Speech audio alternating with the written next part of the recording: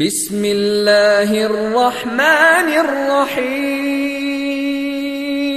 ومن أحسن قولا ممن دعا إلى الله وعمل صالحا وقال إنني من المسلمين. السلام عليكم ورحمة الله وبركاته. إن الحمد لله نحمده ونستعينه ونستغفره ونعوذ بالله من شرور أنفسنا ومن سيئات أعمالنا من يهده الله فلا مضل له ومن يضلل فلا هادي له وأشهد أن لا إله إلا الله وحده لا شريك له وأشهد أن محمدا عبده ورسوله صلى الله تعالى عليه وعلى آله وصحبه وسلم تسليما كثيرا. أما بعد فأعوذ بالله من الشيطان الرجيم.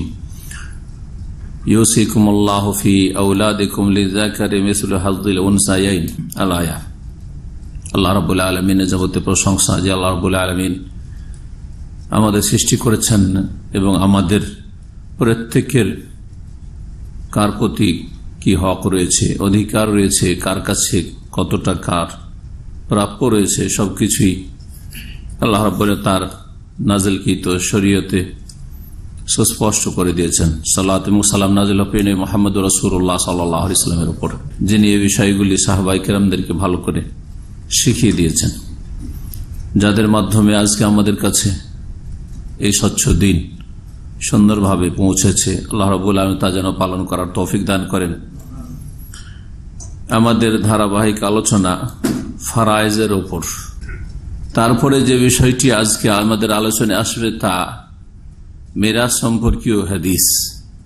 এই মর্মে লেখক 13টি হাদিস উল্লেখ করেছেন বিভিন্ন হাদিসের কিতাব থেকে, যে হাদিসগুলি আপনাদের সামনে আজকে ব্যাখ্যা বিশ্লেষণ করব, সেগুলির ভাষ্য পেশ করব।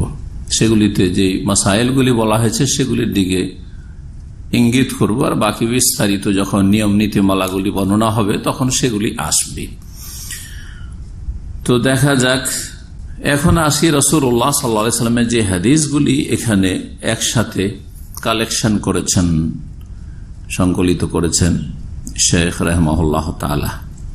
প্রথম হাদিস, ক্বালা রাসূলুল্লাহ সাল্লাল্লাহু আলাইহি ওয়াসাল্লাম আলহিকুল ফারায়েযা বিআহলিহা ফামা বাকিয়া ফালিআউলা রাজুলিন যাকারিন।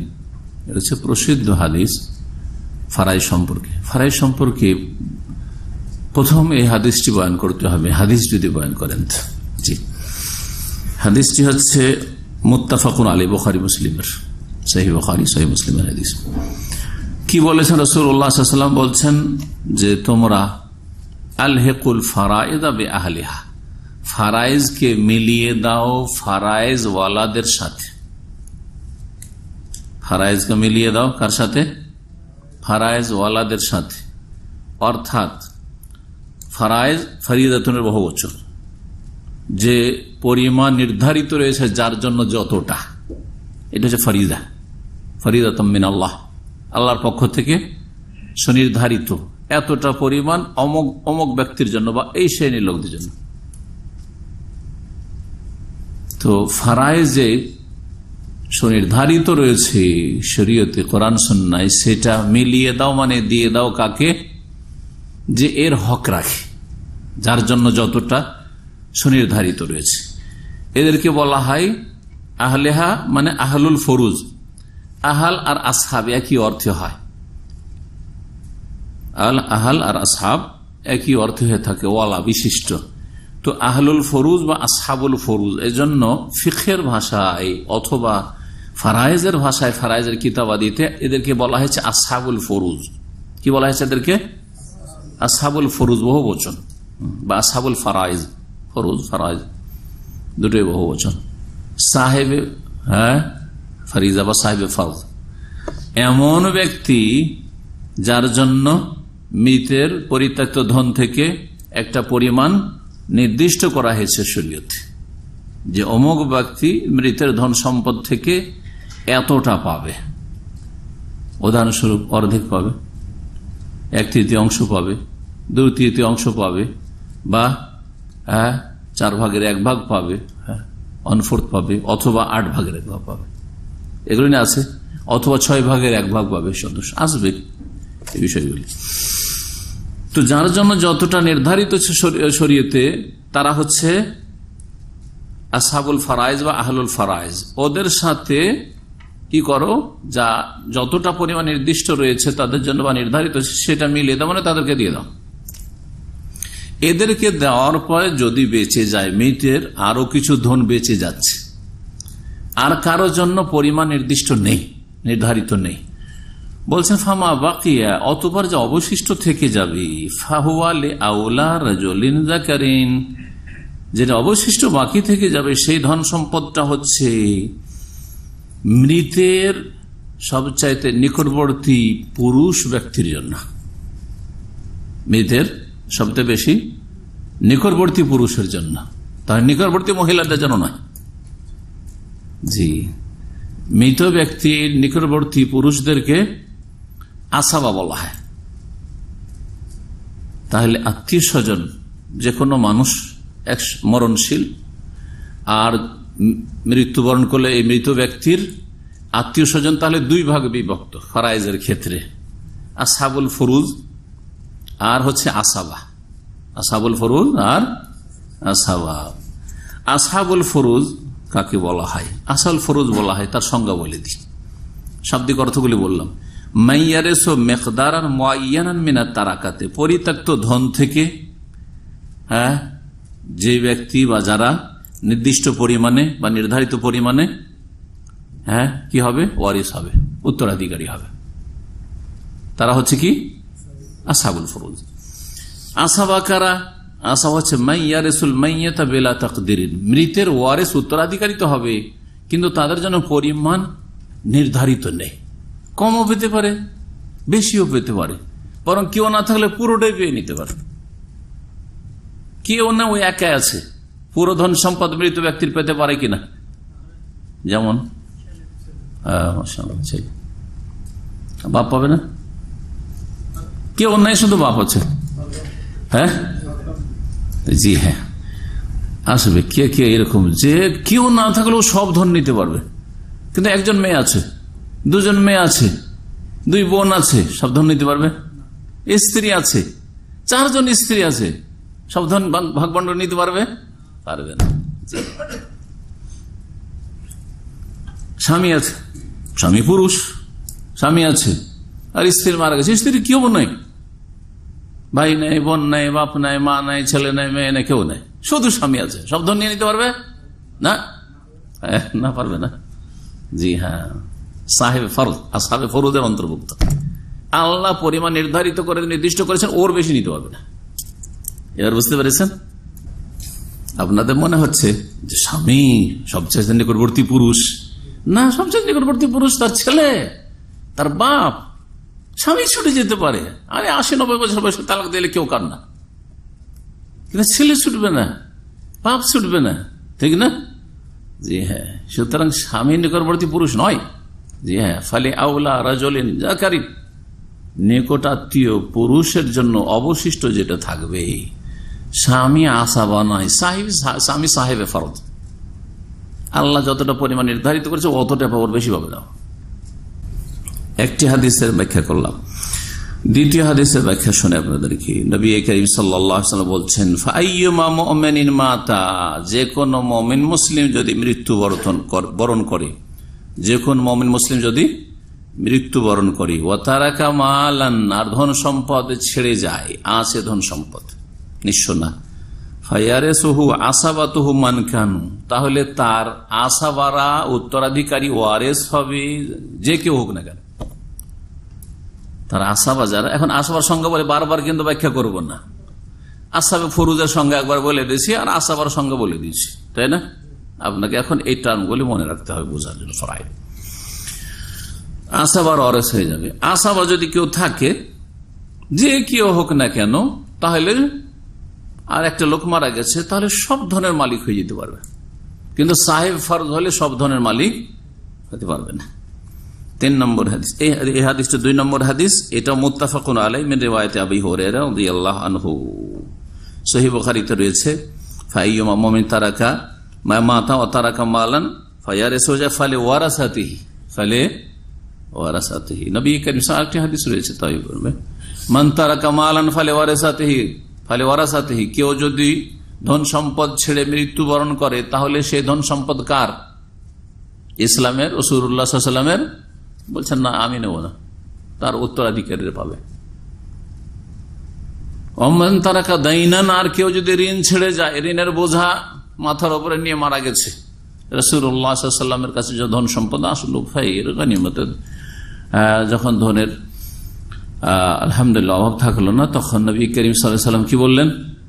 ফাআলাইয়া, আমি ওর দায়িত্ব নিলাম, আমি ঋণ পরিশোধ করে দেবো। আমার সাহাবী, যে কোনো মুসলিমের পক্ষ থেকে, রাহমাতুল্লিল আলামিন, কত বড় তিনি রহমত, চিন্তা করেন, তাই না?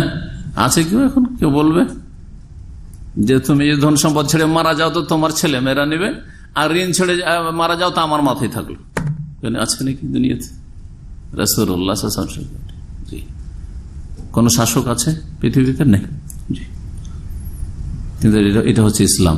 রাসূলুল্লাহ শাসকদেরকে এটি শিখিয়েছেন যে দেশে যদি ঋণী হয় তাহলে কারো হক মারা যাবে না, বাইতুল মাল থেকে, সরকারের ফান্ড থেকে ঋণ পরিশোধ করতে হবে। জি, খলিফাতুল মুসলিমিনকে, ইমামুল মুসলিমিনকে।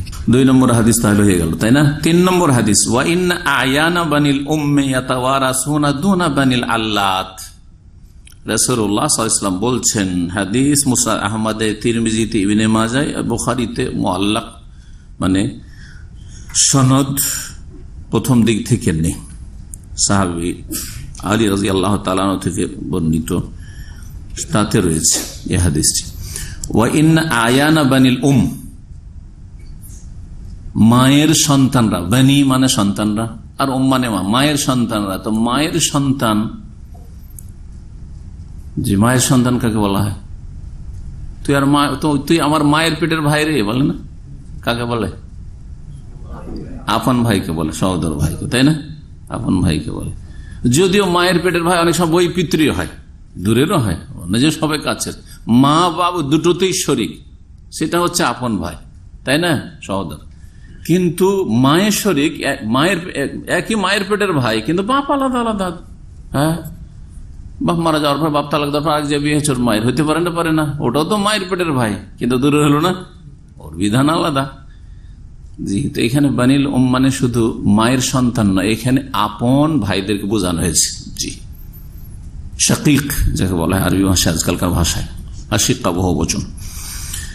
ওয়াইন্না আয়ানা বানিল মানে আপন ভাইরা, হ্যাঁ, আপন ভাইরা, সহোদর ভাইরা। ইয়াতাওয়ারাসুনা, আপোষে ওয়ারিস হবে, মানে একজন, এক আপন ভাই আর এক আপন ভাইয়ের কি হবে? ওয়ারিস হবে, উত্তরাধিকারী হবে।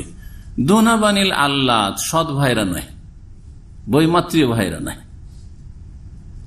বৈমাত্রীয় ভাইদের ক্ষেত্রে এরকম নয় যে এক ভাই আর এক বৈমাত্রীয় ভাইয়ের ওয়ারিস হবে, অথচ নিজের ভাই আছে, অথচ নিজের ভাই আছে, সহোদর ভাই আছে, হবে না। এটা হচ্ছে হাদিসের ব্যাখ্যা। কি বুঝলেন? আছে এরকম কেউ? আর না থাকলে এমনি একটা ধরে নেন উদাহরণ, যে আপনার আপন ভাই আছে আর সৎ ভাই আছে, বা আপনে আপনার যে আপনার ওয়ারিস হয়ে আশেপাশে সব ধন নিতে, আর ছেলে ও নেই আপনার, আর মেয়ে থাকলে মেয়ে কিছুটা ভাগ নিল, বাকি তো বাঁচলো। এখন এগুলোর ভাগ কে পাবে বাকিটা? হ্যাঁ, ভাই 2 রকম আপনার আছে, হ্যাঁ, সহোদর ভাই, আপন ভাই, আর বৈমাত্রীয় সৎ ভাই, আর কি বৈমাত্রীয়। তাহলে এখানে আপন ভাইরা ধন সম্পদে ভাগ পাবে, সৎ ভাইরা পাবে না। কেন? লিকুওয়াতিল কারাবা, আত্মীয়তা শক্তিশালী, একজন আত্মীয়তা শক্তিশালী আর একজনের তুলনামূলক অত শক্তিশালী নয়। জি, এটাই ভাষ্যকাররা বর্ণনা করেছেন, যেমন ফতুল বারী, তারপরে অন্যান্য যে সারার কিতাবগুলি রয়েছে বর্ণনা করেছেন। এই ছিল হাদিস। 4 নম্বর হাদিস, ওয়াকাযা রাসূলুল্লাহ সাল্লাল্লাহু আলাইহি ওয়াসাল্লাম ফি বিনতিন ওয়া বিনতি ইবনিন ওয়া উখতিন লিল বিনতি আন-নিসফু ওয়া লিবনাতিল ইবনি আস-সুদুসু ওয়া মা বাকিয়া ফালিল উখতি। রাসূলুল্লাহ সাল্লাল্লাহু আলাইহি ওয়াসাল্লামের কাছে একটা ফারায়েজের মাসআলা আসে, একজন মৃত, তার পরিত্যক্ত ধন আছে, তার এক মেয়ে আছে, আর কে আছে? বিনতে ইবন, মানে নাতিন, ছেলের ঘরের নাতিন, আপনার বলেন পতিন, সোজা গোপালগঞ্জের ভাষা, ঠিক আছে, আমাদের সাথে রাজশাহীর ভাষা আর গোপালগঞ্জ ভাষা এই ভাষা মিল আছে। পোতা পতিন আর নাতিন, তাহলে মেয়ের ঘর আর ছেলের ঘর করা লাগবে না। ছেলের ঘরগুলি হইল পোতা পতিন আর মেয়ের ঘরগুলো হইল নাতি নাতিন। এবার বুঝতে পারছেন? আর যদি আপনারা আপনাদের ভাষা বলেন পরে মেয়ের ঘরের আর ছেলের ঘরে কি ছিল, তার এক মেয়ে ছিল আর এক ছেলের মেয়ে। ছেলের মেয়ে মানে ছেলের ঘরের মেয়ে, নাতিন, জি ছিল। ওয়া উখতিন, আর এক বোন ছিল। এই তিনজনকে ছেড়ে মারা গেছে। এখন আপনারা ভাগ করেন, দেখি কার কতটা নলেজ আছে। জি হ্যাঁ, তাহলে এতে বোঝা যাবে যে আপনাদের ফারাই সম্পর্কে প্রাথমিক কিছু জ্ঞান আছে কিনা দেখি। এক মেয়ে হলে কত পাবে?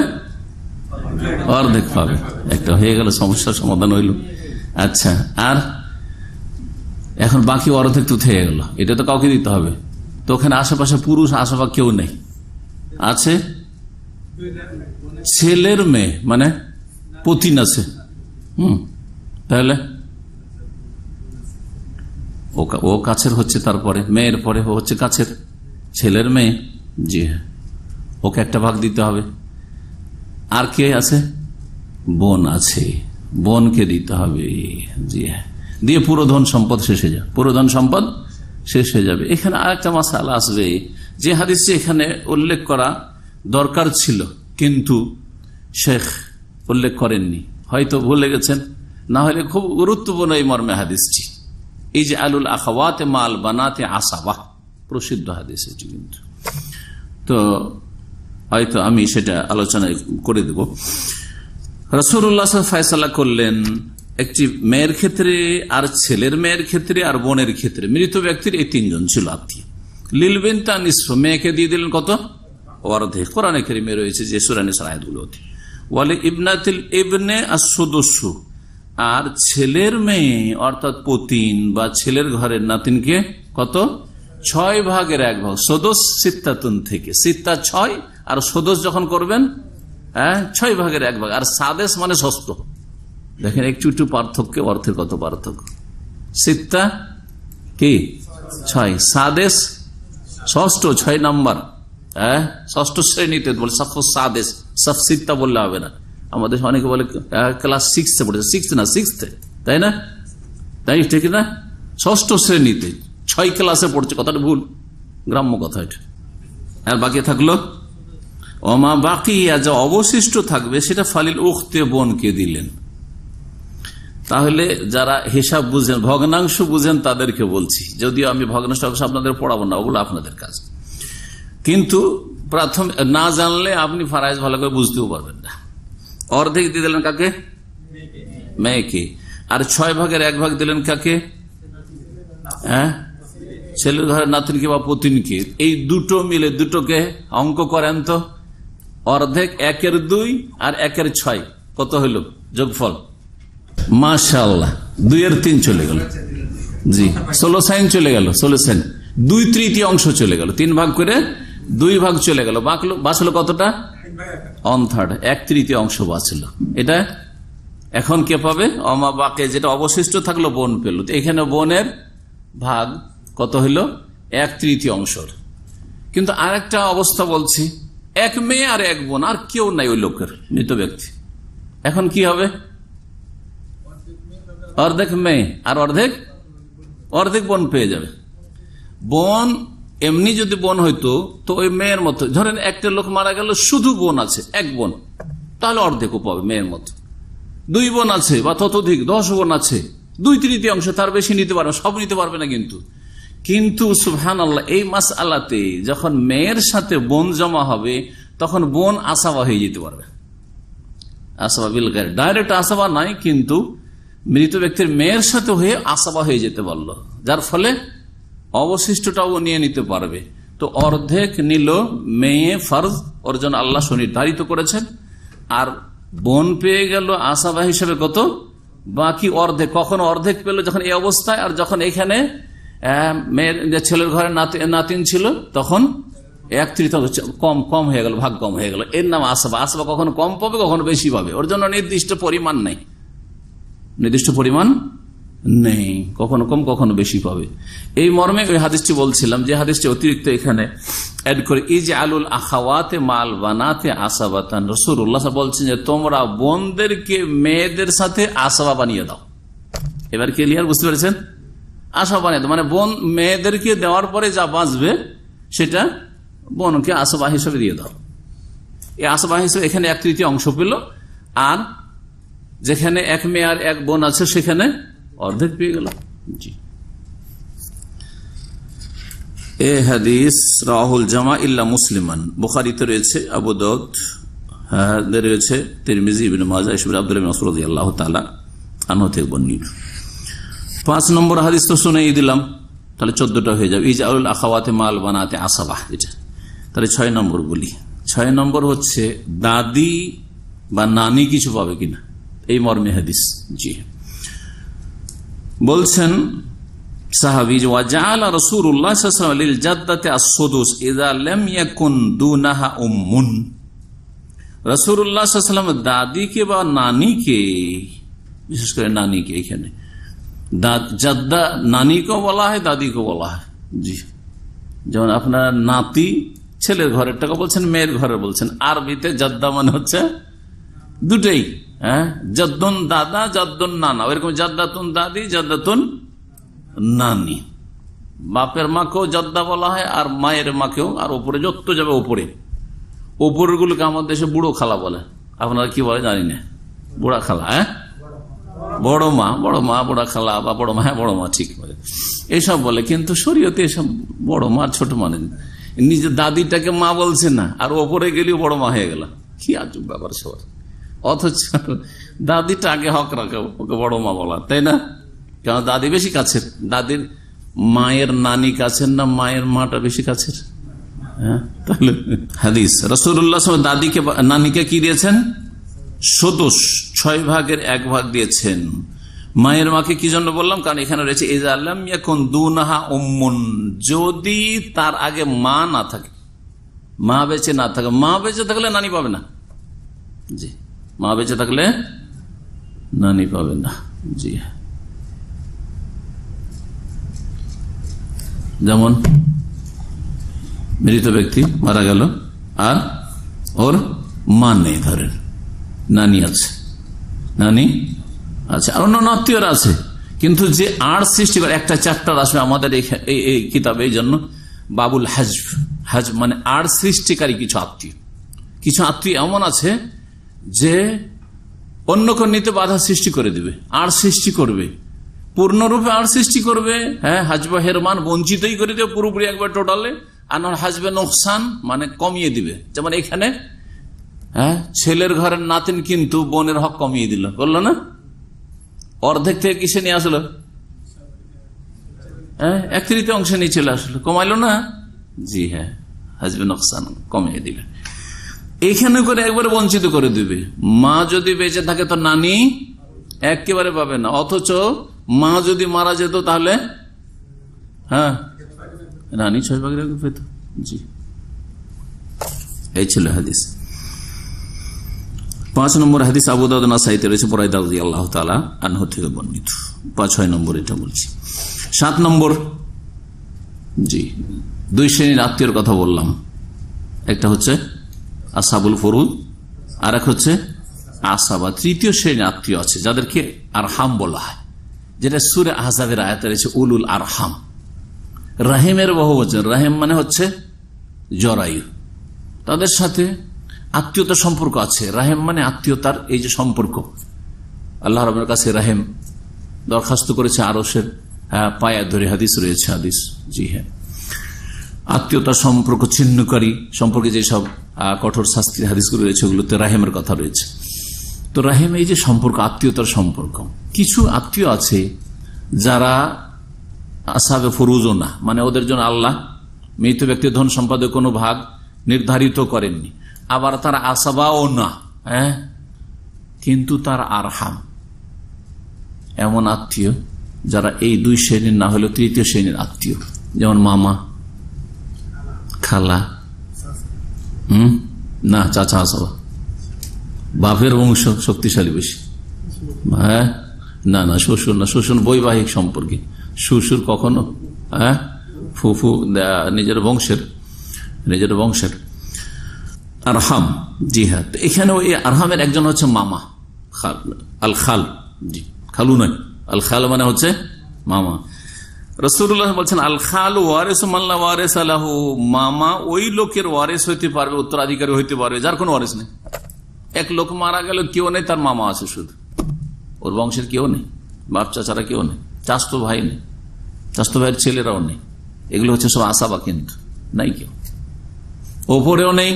দেখেন আত্মীয় হচ্ছে তিন রকমের, আত্মীয় হচ্ছে তিন রকম। এখানে অন্যভাবে এটা ব্যাখ্যা, এক তো বললাম যে ভাগ বন্টনের ক্ষেত্রে আসাবে ফরুজ, আসাবা আর উলুল আরহাম, এটা তিন রকম। আর একটা তিন রকম হচ্ছে আমার সাথে আপনার সাথে যাদের রিলেশন আছে তারা তিন সাইডে আছে। কয় সাইডে আছে? ওসুল, আমার মূলে আছে, আপনার মূলে আছে, যেখান থেকে আমরা বেরিয়ে এসেছি। আর আমাদের শাখা প্রশাখা ফরু, ওসুল আর ফরু হয়ে গেল আমাদের শাখা প্রশাখা মূল, যেমন বাপ মা, দাদা দাদি, তার উপরে যত সব ওসুলেরা। ফরু শাখা প্রশাখা আমাদের ডাল ফাঙ্গড়ি, হ্যাঁ, ছেলে মেয়ে, ছেলে মেয়েদের ছেলে, হ্যাঁ এটা আচ্ছা। আর হাওয়াসি, হাওয়াসি মানে হচ্ছে হাসিয়া, এই জন্য কিতাবের টিকাকে হাসিয়া বলা হয়।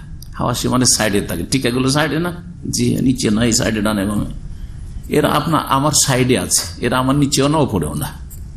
যেমন ভাই বোন, হ্যাঁ আমার সাইডে আছে না, আমার বাপের সাইডে আছে চাচা ফুফু, হ্যাঁ, অথবা আমার ছেলেদের সাইডে আছে হাওয়াসি, যেমন ভাতিজা ভাতিজি, জি হ্যাঁ হাওয়াসি, এরা হয়ে গেল। এগুলো এই আত্মীয়তার সম্পর্কগুলো জেনে রাখতে হয় ফরাইজ পড়লে।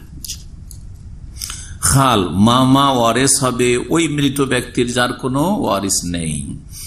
ইয়াকিলু আনহু ওয়া ইয়ারিসু, ওর পক্ষ থেকে দিয়েত দিবে যদি রক্তপণ লাগে, আকল মানে দিয়েত, ওয়া ইয়ারিসু আর উত্তরাধিকারী হবে। যারা ওয়ারিস হয় তাদের কখনো কখনো আবার বরদাস্ত করতে হবে, শুধু মিষ্টি মিষ্টি খেলে হবে না, খেলে খাওয়াইতে হবে, বোঝা গেছে না? এই হাদিস মুসনাদ আহমদ, আবু দাউদ, ইবনে মাজাহ রয়েছে, নাসাই, হাকিম, ইবনে হিব্বান, অনেকগুলি হাদিস কিতাব রয়েছে। তারপরে 8 নম্বর হাদিস, ইবনে আব্বাস রাদিয়াল্লাহু তাআলা আনহুমা থেকে বর্ণিত, তিনি বলছেন আন্না রাজুলান মাতা আলা আহদি রাসূল সাল্লাল্লাহু আলাইহি ওয়াসাল্লাম, একজন লোক রাসূলুল্লাহ সাল্লাল্লাহু আলাইহি ওয়াসাল্লাম ইন্তেকাল করলো, ওয়ালাম ইয়াতরুকু ওয়ারিসান ইল্লা আবদান হুয়া আতাকাহু, তার কোন উত্তরাধিকারী ছিল না, ওয়ারিস ছিল না, কেউ নেই, উপর দিকেও নেই আর নিচেও নেই, সাইডেও নেই। ইল্লা আবদান, একজন দাস ছিল তার, হুয়া আতাকাহু, তাকে সে স্বাধীন করেছিল। কি তো দাস কেনার পরে অথবা যেভাবে পায়, হ্যাঁ, তারপরে কি করেছিল? আজাদ করে দিয়েছিল, স্বাধীন করে দিয়েছিল। ফাআতাহু মিরাসাহু, রাসূলুল্লাহ ওই মৃত ব্যক্তির মিরাস মানে পরিত্যক্ত ধন সম্পদ কাকে দিয়েছিলেন? ওই স্বাধীনকৃত গোলামকে দিয়েছিলেন। তাহলে এখান থেকে একটা মশলা জানলাম যে ধন সম্পদ পাওয়ার একটা সূত্র হচ্ছে কি? স্বাধীন করা। যাকে স্বাধীন করেছেন সেও আপনার ওয়ারিস হইতে পারবে, আর যাকে স্বাধীন করেছেন তার যদি ধন সম্পদ থাকে, ওর নিকট আত্মীয় না থাকে, তাহলে তার ধন সম্পদ পুরোটার ওয়ারিস আপনি মনিব হিসাবে হয়ে যেতে পারবেন, যেটা ওয়ালার সম্পর্ক, এটাকে বলা ওয়ালার সম্পর্ক। ওয়ালা, জি, আপনি তার অভিভাবক ছিলেন এবং তার উপর এহসান অনুগ্রহ করেছেন যে তাকে আপনি স্বাধীন করেছেন। জি, আপনি যেহেতু ওয়ারিস হতে পারছেন, সুতরাং আপনিও যদি মারা যান আর আপনার কেউ না থাকে, তাহলে সে আপনার ওয়ারিস হবে।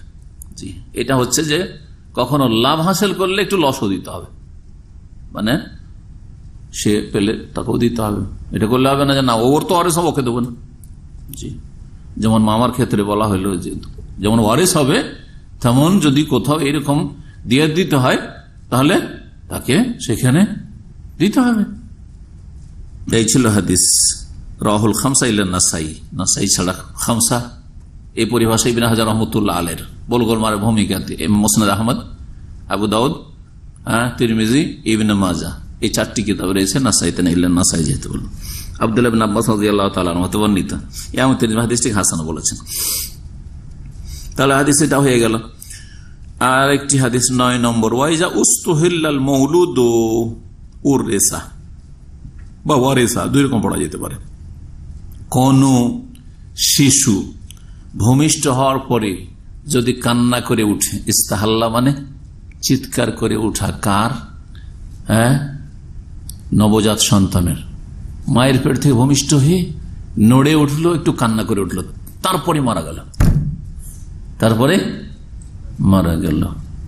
এখন এই শিশু ভাগ পাবে কি পাবে না কারো কাছে? আপনারা অবাক হইতে পারেন যে ও তো মরে গেল, আবার ও কিসের ভাগ পাবে, বলতে পারেন না। কিন্তু এমনও কিছু অবস্থা আছে যেখানে ভাগ পেতে পারে। যেমন আমাদের এনাম ভাই রাহিমাহুল্লাহ যখন ইন্তেকাল করেন তখন পেটে বাচ্চা ছিল না পরে বাচ্চাটা হইল। উনি যখন মারা যান তখন এই বাচ্চাটা কিন্তু পেটে চলে এসছে, ঠিক আছে না? তাহলে এই ধন সম্পদের ভাগ বন্টনের সময় এই বাচ্চাটাকে দেবেন না?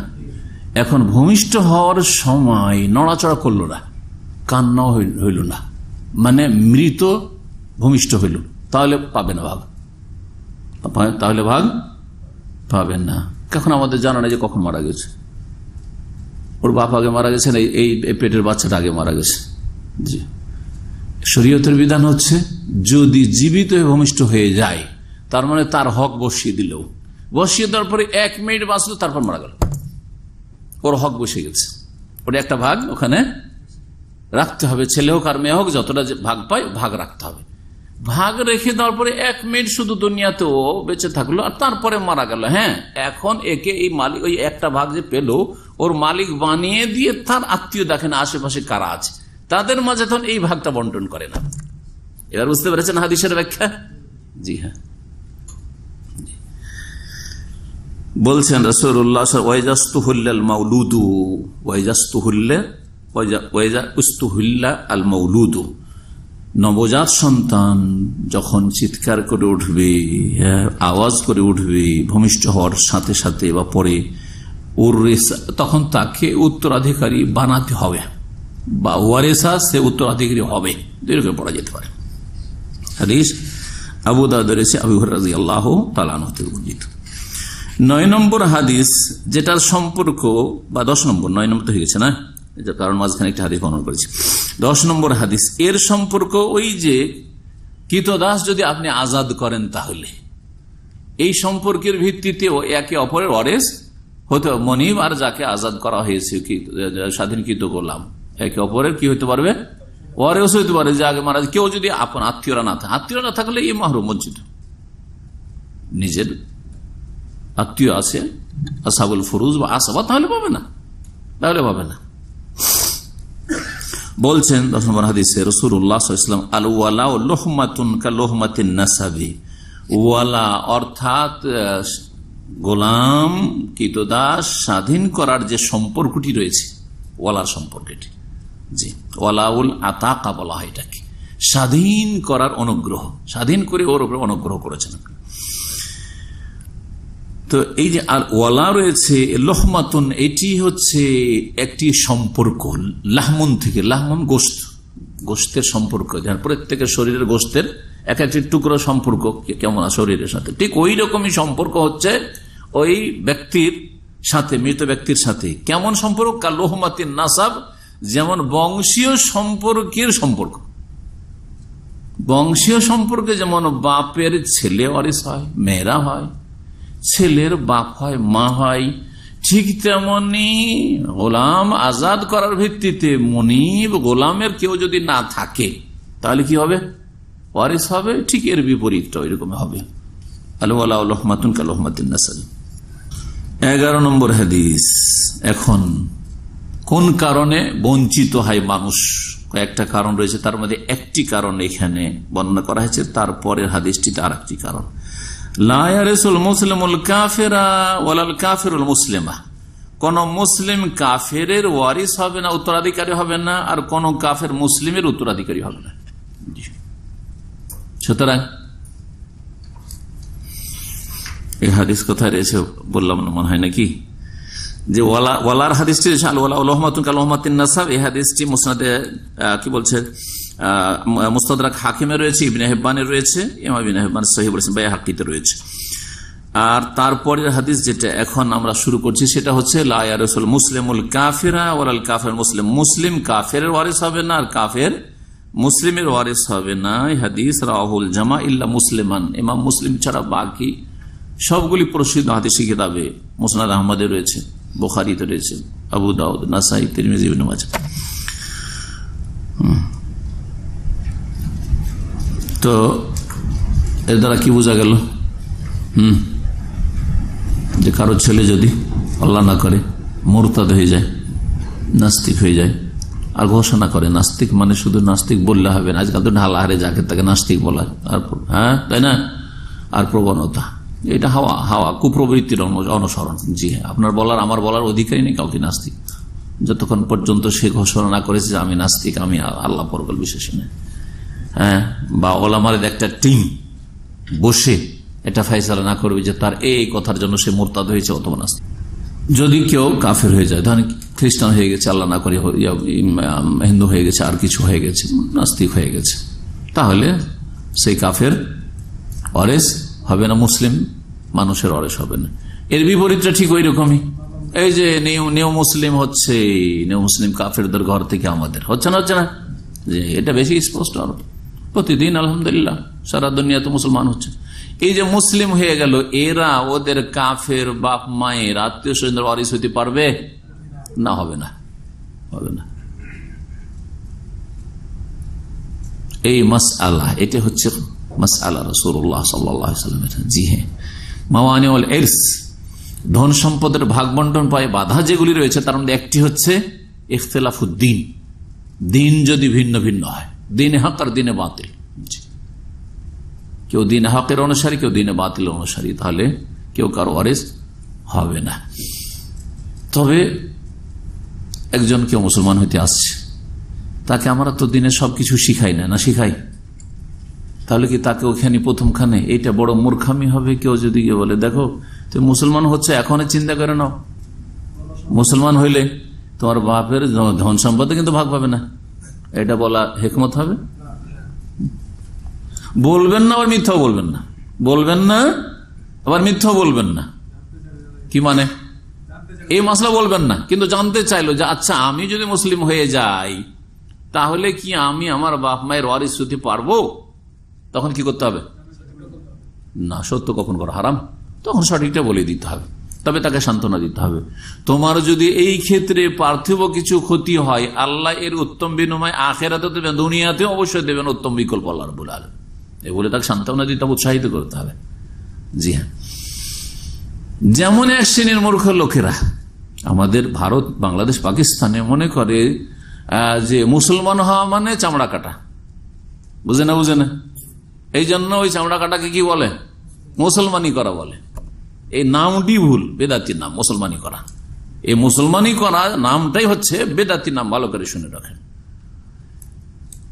তো একটা লোক মুসলমান হতে আসলো, আর তাকে যদি যেখানে মুসলমান হতে সেখানে অথবা তার সাথী সঙ্গীরা, রুমমেটরা বলে যে দেখ তুই তো ইসলামকে খুব পছন্দ করছিস, ভালো কথা, কিন্তু তোকে জানিয়ে দেওয়া দরকার যে তোর চামড়া কাটতে হবে, এটা বলার জায়েজ না? মোটেই না।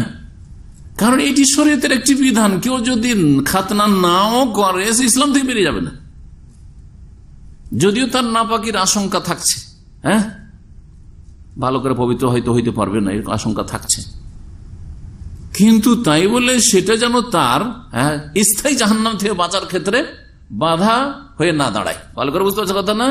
কারণ এই কথার কারণে ওই স্থায়ী জাহান্নামী কাফের হয়ে হয়তো মারা গেল, অথচ সে যদি খাতনা না করতো গুনাহগার হইতো।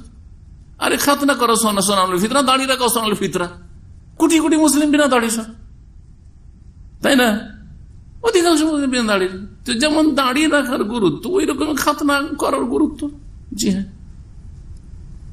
দাঁড়িয়ে রাখার যেমন গুরুত্ব রয়েছে তেমনি খাতনা করার গুরুত্ব রয়েছে। দাড়ি না রাখলে যেমন ইসলাম থেকে খারিজ হয়ে যায় না, গুনাহগার হয় কিন্তু ইসলাম থেকে বেরিয়ে যায় না।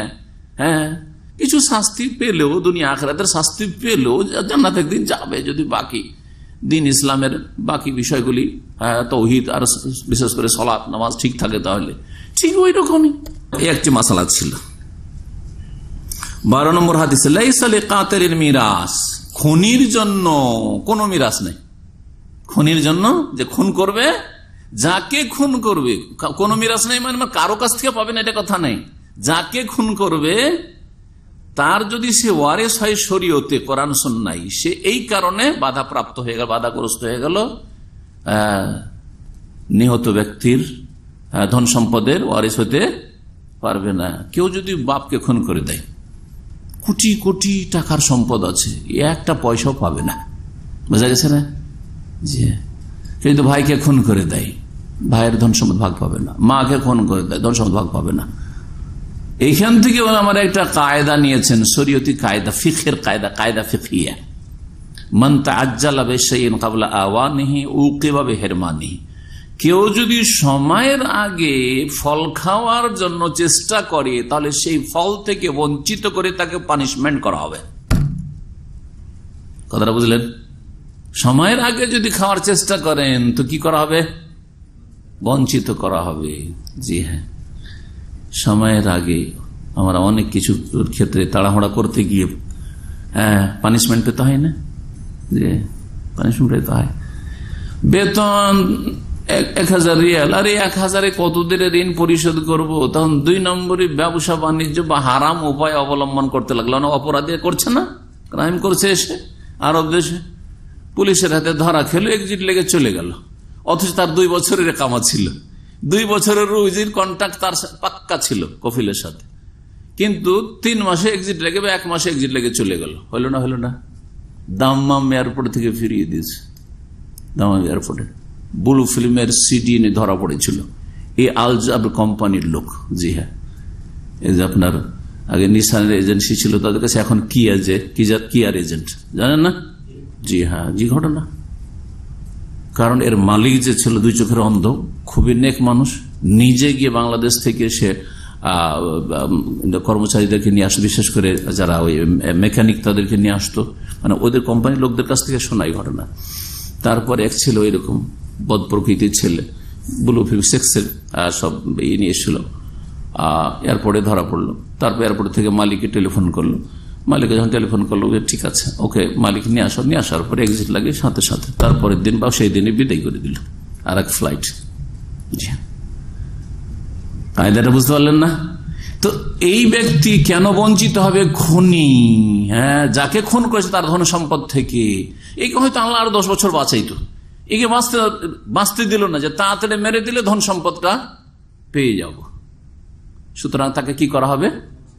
ওকে বিহিরমানি, বঞ্চিত করে পানিশমেন্ট করা হবে। ঠিক ওই রকমই কোন রাজা অথবা কোন রাষ্ট্রপতি যদি সেই বাপের পদ দখলের জন্য যদি কি করে, অথবা কারো পদ দখলের জন্য তাকে খুন করে, তাহলে তাকে এরকম করা উচিত, পানিশমেন্ট করা উচিত তাকে। জি হ্যাঁ, শরীয়তে সে মিরাসের ব্যাপার হোক আর না হোক, হয়তো তার আত্মীয় নয়, পানিশমেন্ট করা উচিত, কারণ এই উদ্দেশ্যে যেহেতু সে খুন করেছে, হত্যা করে, সুতরাং তাকে সরিয়ে দেওয়া হোক। লাইসা লিকাতিল মিরাস হাদিস মুয়াত্তা মালিকে রয়েছে, মুসনাদ আহমদ, ইবনে মাজাহ রয়েছে, ওমর রাদিয়াল্লাহু তাআলা বর্ণিত। 13 নম্বর হাদিস, আতা রাসূলুল্লাহ বিনতাই সাদ ইবনে রাবি আস-সুলসাইন। রাসূলুল্লাহ সাল্লাল্লাহু আলাইহি ওয়াসাল্লাম সাদ বিন রাবির 2 মেয়েকে 2/3 অংশ দিয়েছিলেন। তাহলে এর দ্বারা বুঝতে পারলাম যে 2 মেয়ে যদি থাকে কত দেব? 2/3 অংশ দেব।